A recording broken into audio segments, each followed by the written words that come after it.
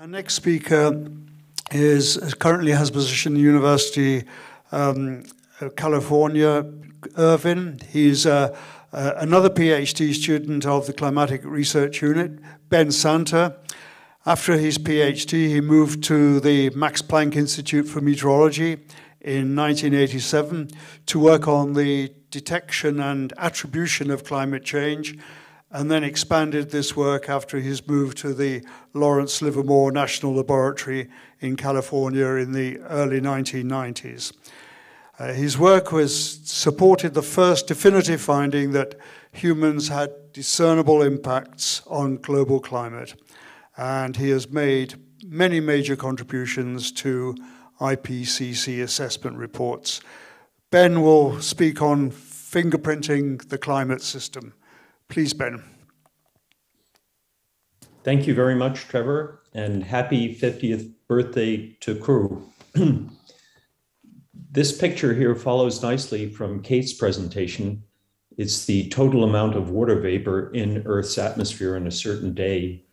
And column integrated water vapor is one of the variables that we've looked at in trying to understand fingerprints of human influence on the climate system. I'll get back to water vapor a little bit later. So just briefly about myself, I'm a climate scientist. My undergraduate education was at UEA in ENV. I did my PhD in CRU and a postdoc at the Max Planck Institute in Hamburg.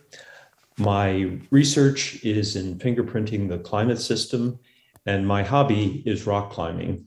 One of the joys of my life is that my son, Nick, persuaded me to unretire from rock climbing a couple of years ago. This is us a couple of months ago climbing a Joshua Tree National Monument in the United States. Trevor mentioned the IPCC discernible human influence finding. So the IPCC has issued 6 scientific assessments since 1990. The 1990 assessment essentially concluded that the jury was out in terms of whether humans were affecting global climate. Tom Wigley and Tim Barnett were the convening lead authors of the critical detection and attribution chapter of that first IPCC report. The second report that Trevor mentioned 5 years later in 1995 came to a very different conclusion, and that conclusion was encapsulated in these infamous 12 words: the balance of evidence suggests a discernible human influence on global climate. I was the convening lead author of that chapter. Tom was one of the lead authors of that chapter, Tom Wigley. And it's fair to say, I think, that that finding produced some fairly healthy ripples politically, scientifically, and also in the media and public. It was an extraordinary claim. Back then, it was the claim of detection of a human-caused global warming signal by a major international scientific assessment. And subsequent IPCC reports strengthened and affirmed that cautious balance of evidence finding. So in 2001 and 2007, the IPCC tried to introduce this calibrated likelihood language, eventually in 2013, concluding that it was extremely likely that human activity had been the dominant cause of warming since the mid-20th century. And in the most recent 6th assessment report, which came out in 2021 that Kate mentioned, we had this use of the word unequivocal. It is now unequivocal that human influence has warmed the atmosphere, ocean, and land. So this has been the arc of history, and it's bent towards increased understanding of the reality of human effects on global climate. One of the things I'm going to try and address is how. What was the science that underpinned this increase in scientific understanding? So let's look at that. I think that one influential development was just the improvements of climate models. In the late 80s and at the time of the first IPCC report, we had models with relatively primitive representation of the uppermost ocean, only about a half dozen global climate models of the atmosphere and ocean. In today's world, we have over 100 different climate models. These are true models of the Earth system that look not only at the atmosphere and ocean and sea ice, but also at the carbon cycle, ocean biogeochemistry, atmospheric chemistry, interactions, say, between sea level rise and three-dimensional ice sheets. These are fundamentally different beasts than we had in the late 80s. We have a better understanding of the factors that affect climate, of natural internal climate variability and of so-called external forcings. Think changes in the sun's energy output, volcanic eruptions, human-caused changes in greenhouse gases, particulate pollution, etc. And I would say that CRU has played a key role in this better understanding of factors that influence climate. This is a picture of Phil and Tom at an early meeting in Villach in the mid-1980s.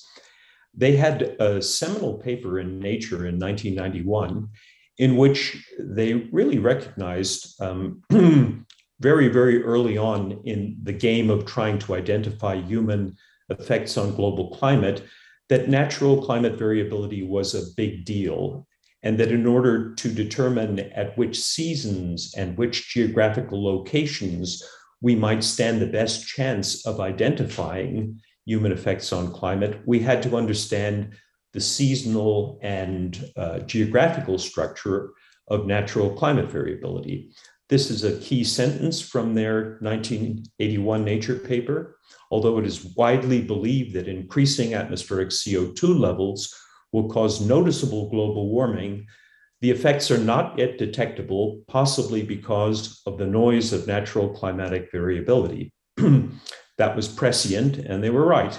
It was indeed natural variability that was hampering the early detection of human effects on climate.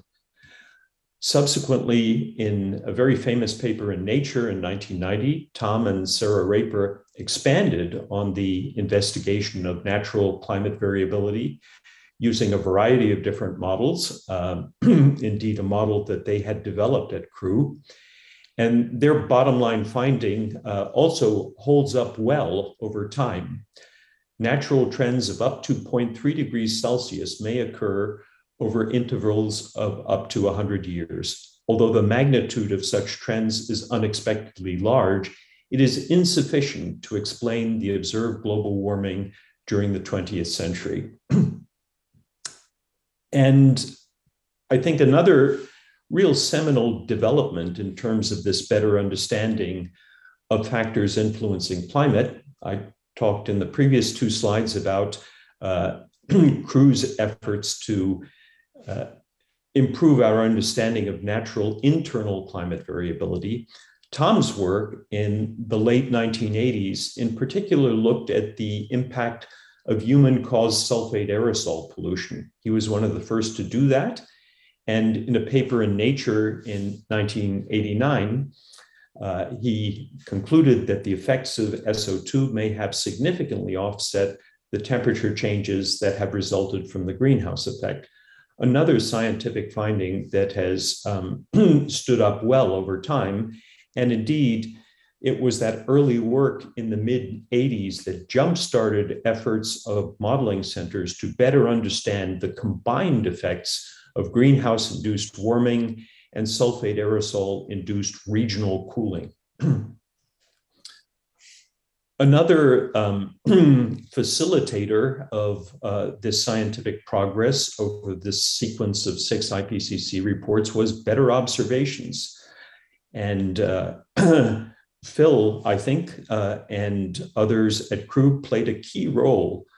Phil showed you and spoke about the development of surface temperature data at the Climatic Research Unit. This was from a seminal paper by Phil, Tom, and Peter Wright in 1986.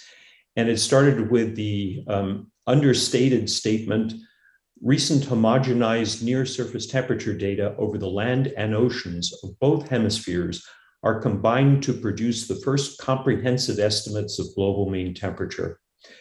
For folks like me, beginning to look at patterns of climate change in the late 1980s and early 1990s to try and determine the causes of changes in patterns of climate change at Earth's surface, the availability of these long-term records from CRU and from other institutes was critical. We couldn't have done this work without these data sets, and more recently, without satellite estimates of atmospheric temperature change, which we now have for the last 43 years. Another reason for progress was the community-wide analysis of climate model results. So essentially the crowdsourcing of analysis of model simulation output. That was something that really took off in the late 1980s and early 1990s with the rise of model intercomparison projects like AMIP or CMIP, which Kate has already mentioned. And it was the availability of these benchmark simulations and the making available of the simulation output to the entire world diagnostic community that eventually led to better diagnosis of models, identification of systematic errors, in many cases, recognition of the causes of those errors, that ultimately led to better climate models. The community has also benefited from infrastructure, things like the Earth System Grid Federation, for moving around petabytes of simulation output, satellite data, visualization software. We've gotten better at sharing. Finally, I would argue that progress in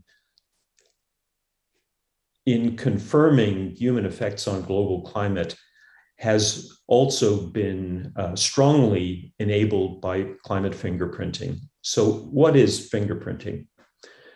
The basic premise is that different influences on climate, natural and human, have different characteristic signatures. And those signatures are easier to discern if you look at complex geographical patterns of climate change or at altitudinal patterns, slices through the atmosphere or slices through the ocean. Just like in forensics, fingerprints are divided into different characteristic groups in order to discriminate between different individuals. The premise is that in fingerprinting the climate system, we can do the same thing. We can come up with characteristic patterns, say in this case, for the sun's fingerprint on climate. What you see here is a model calculation. This is from an older climate model, the so-called parallel climate model developed jointly at the National Center for Atmospheric Research and Los Alamos National Lab. And in this parallel climate model, you can do the thought experiment that we can't do in the real world. You can change just the sun's energy output according to our best understanding of how the sun may actually have changed over the 20th century. When you run the model with changes in the sun's energy output, which we think were relatively small over the 20th century, you get heating throughout the full vertical extent of the atmosphere, with the exception of some small cooling at the poles. And that's in part because this is a very noisy signal. At the poles, we have large natural variability, and the change in the sun's energy output over the 20th century is thought to be relatively small. In this model, and in many other models, this would be the fingerprint of a slightly increased sun over the 20th century. And you can use the same model to do other thought experiments where you change only one thing at a time, where you change, for example, only volcanic activity according to our best understanding of 20th century changes in volcanoes, where you include human-caused increases in CO2, methane, chlorofluorocarbons, and other greenhouse gases, where you drive the model just with changes in sulfate pollution, the kind of SO2 pollution that Tom studied in, or was one of the first to study in the late 1980s. And you can look at changes in tropospheric and stratospheric ozone. Now, each one of these plots, again, is a slice through the atmosphere from the North Pole to the South Pole, from the surface right up to 30 kilometers. And without getting into the details of these things, I just want you to note that they're different. And the premise in fingerprinting is that we can exploit these pattern differences to disentangle the influences of different human and natural factors on the climate system. So who was influential in kickstarting this field of pattern-based fingerprinting? I would argue Klaus Hasselmann was one of the progenitors of this kind of work. Klaus was in the news recently. He was awarded 1/3 of the share of the 2021 Nobel Physics Prize for developing methods for identifying specific signals, fingerprints, that both natural phenomena and human activities imprint in the climate. What was his key insight?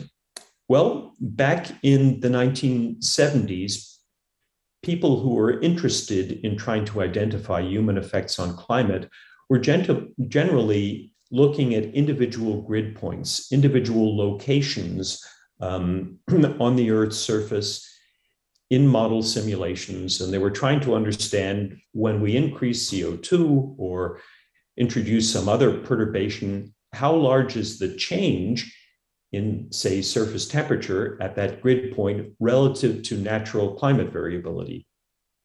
And Hasselmann's insight was, it is necessary to look at the entire field. And the key words in this quote from his 1979 paper are that you need to look at signal and noise as multi-dimensional vector quantities rather than at individual grid point statistics. So what does that mean in practice? What you see here are two maps. The top one is the response of the troposphere in 28 different climate models. These are all models that participated in phase 5 of the couple model intercomparison project to human-caused increases in greenhouse gases and particulate pollution. And when you run models with increased CO2 and other human factors over the satellite era, 79 through to the present, this is the kind of thing you get.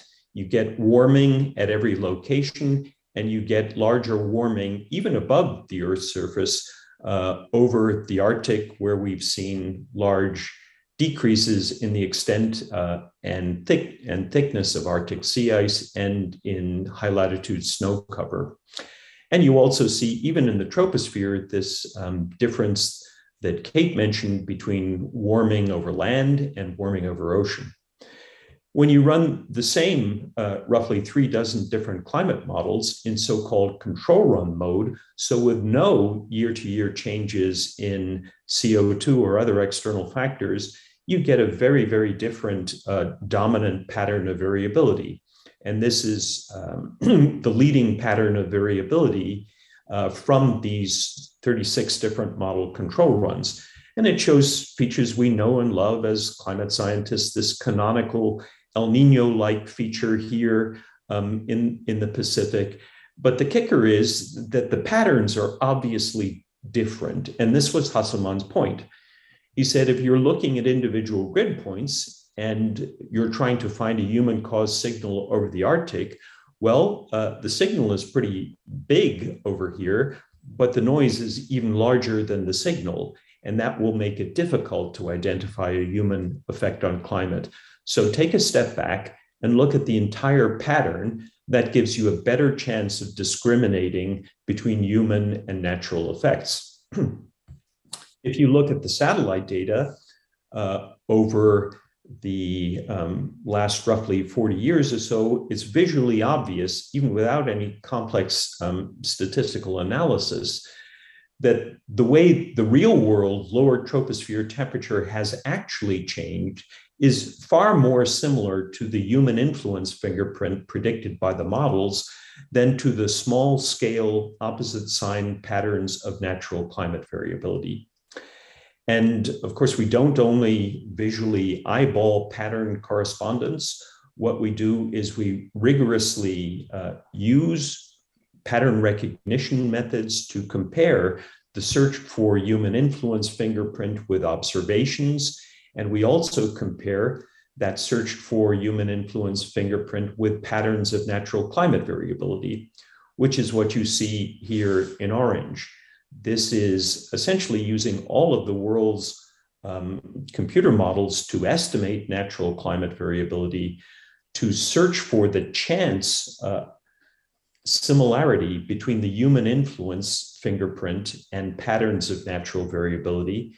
And you get this kind of distribution here, symmetrical about 0. So by chance, you can have, in this case, 40-year periods where the search for human influence fingerprint that I just showed you is dissimilar or becoming more similar over time to the patterns of natural variability.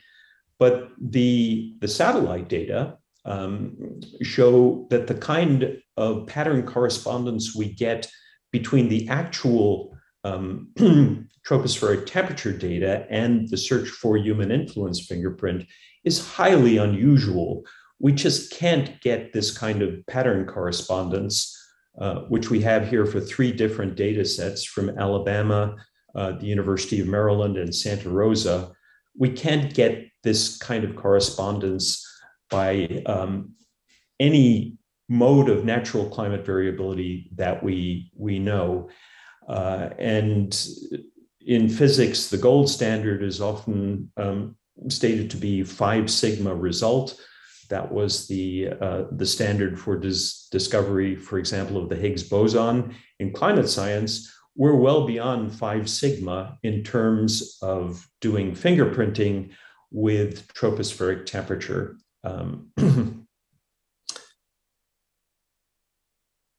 But of course, we don't only look at geographical patterns of climate change, and that moves to Suki Manabe, who was awarded part of the 2021 Nobel Prize for physical modeling of Earth's climate and for better understanding variability and predicting global warming. And one of Suki's key insights that directly touches on fingerprinting was this.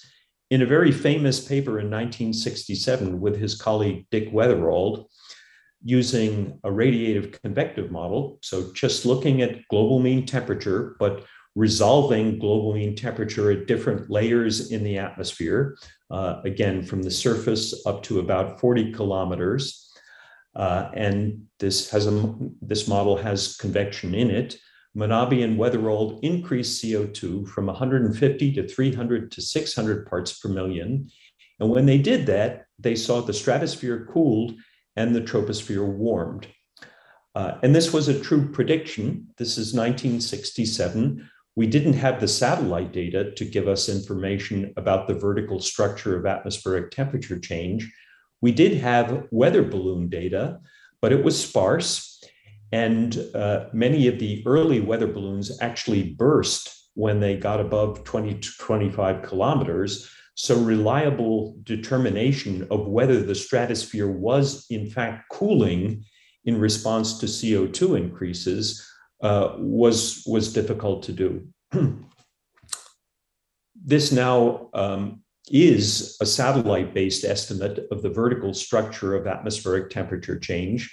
It's over the full 42-year period of the satellite record from 1979 to 2021.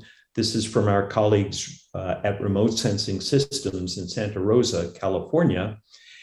And the key point here is the troposphere has warmed, with largest warming in the lower troposphere over the Arctic, where we've seen, like I said, nearly a 45 to 50% decrease in Arctic sea ice extent. And the atmosphere has cooled in the lower stratosphere.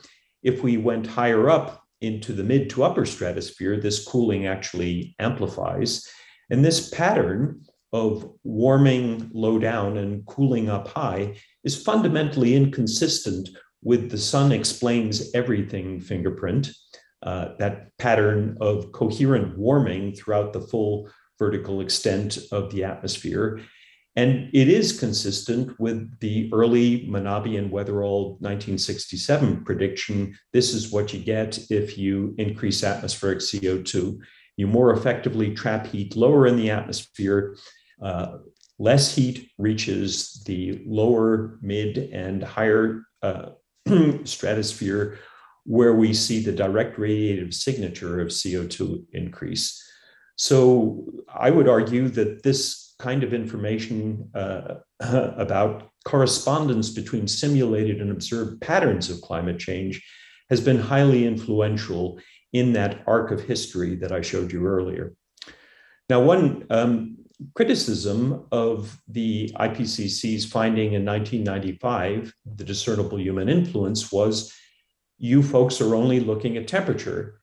And if there is indeed a human-caused climate change signal lurking in observations, you should not just see it in temperature, you should see it in atmospheric circulation, in the hydrological cycle, in sea ice and snow extent.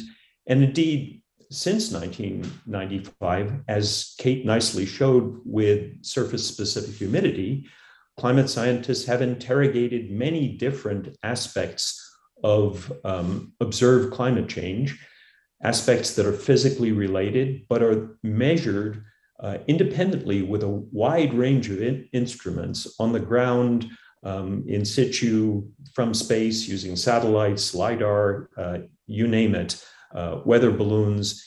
And the bottom line message from all of this stuff is that human fingerprints aren't just in temperature only. We can see them in many, many different aspects of the climate system. And I'll just highlight here from a few papers here: moisture content, global precipitation, surface-specific humidity, continental river runoff, the intensity of precipitation, sea level pressure. And some of this work was done at CRU.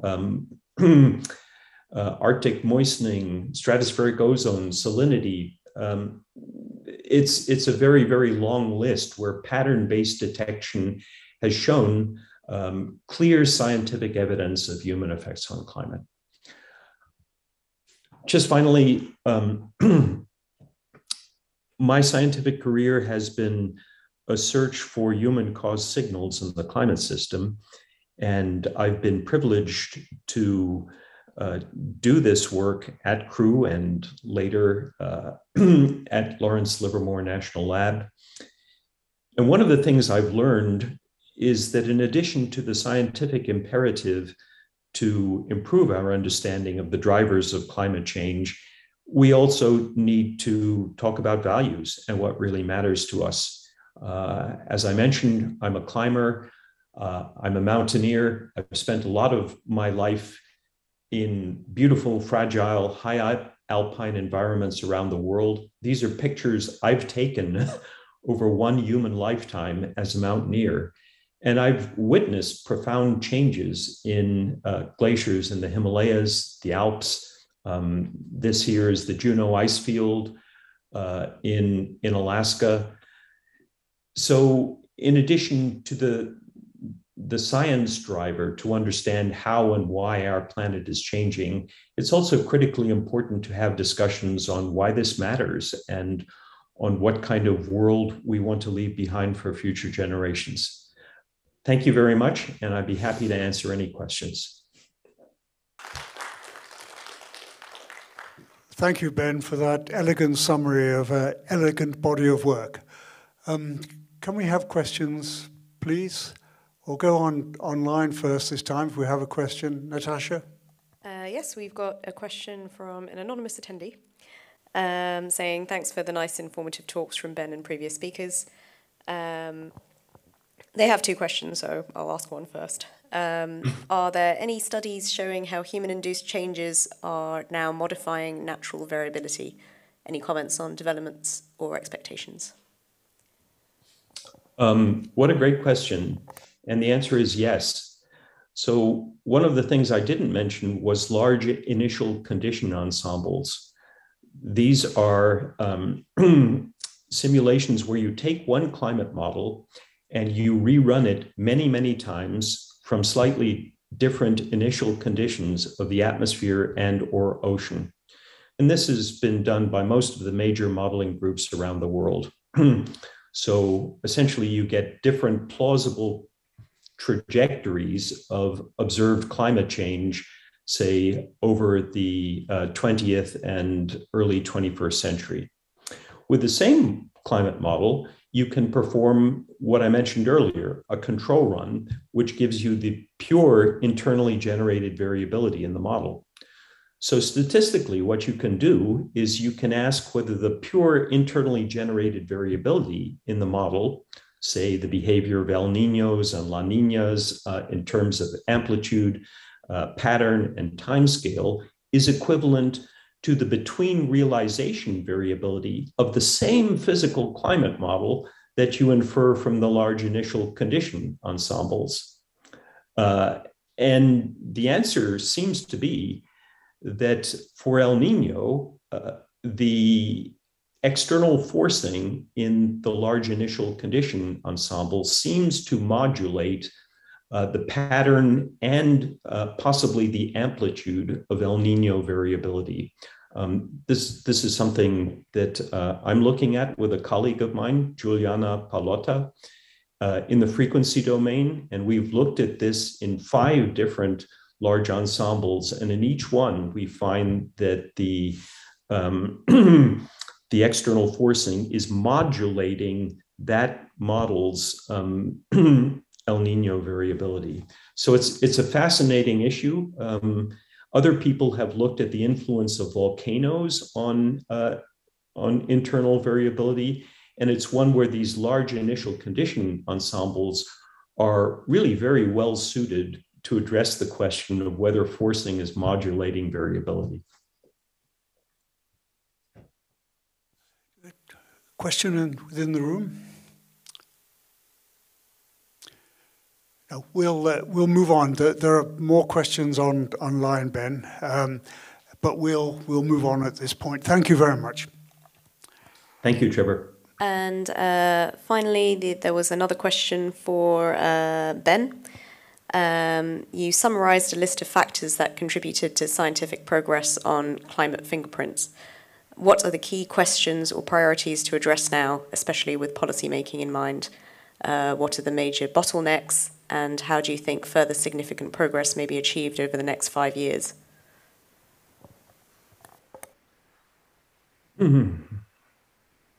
I think the bottlenecks are the policymakers, quite frankly, not the science.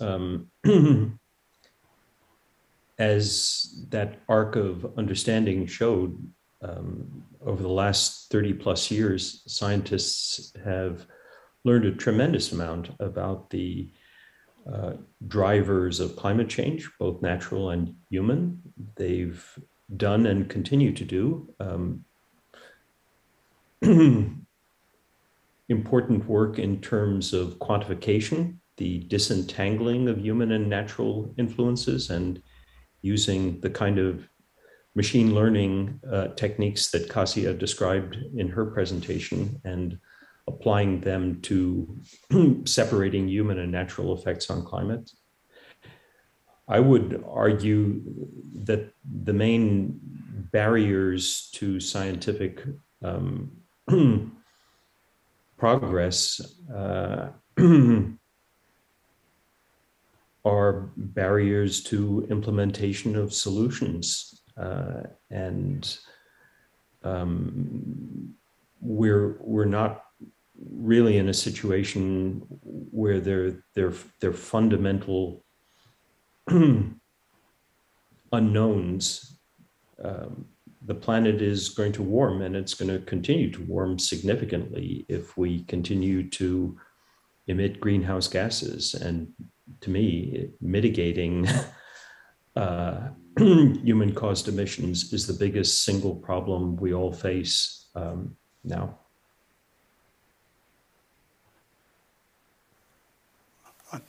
Thank you, Ben.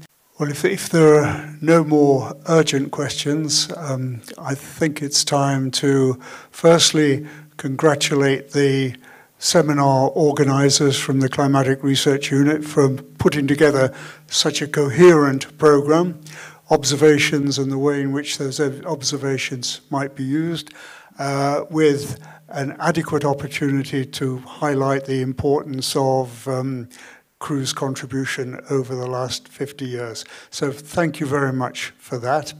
And I'd also like to thank our 4 excellent presenters. Phil, here in the room, Kate, and Ben and Cassia online. All excellent presentations with wonderful slides. I'd like to thank you on behalf of the whole audience.